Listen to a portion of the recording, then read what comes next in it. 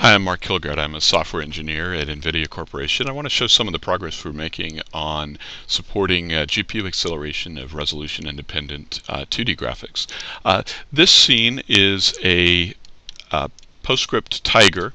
That's the name of the scene, and it's a very common scene in evaluating resolution-independent 2D content. And I'm going to use it today and show you how the GPU can render this kind of content very quickly and also do it in a way that's really powerful. I can grab these little magenta dots and I can actually project the content and arbitrarily.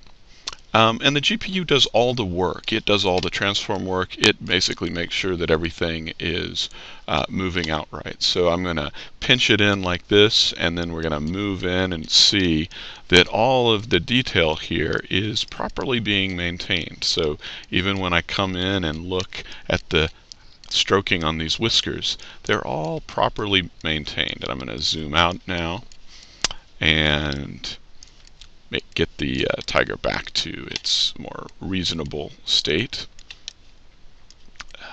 Zoom out a little more.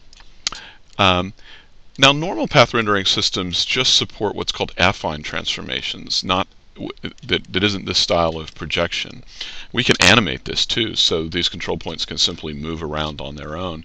And you notice that everything moves very smoothly and interactively.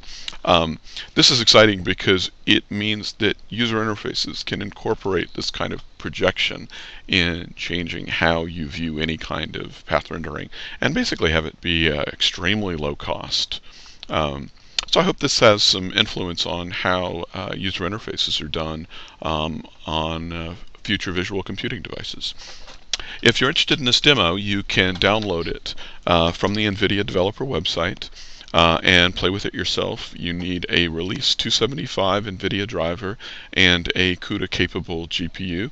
The demo, it's called NV PR Warp Tiger.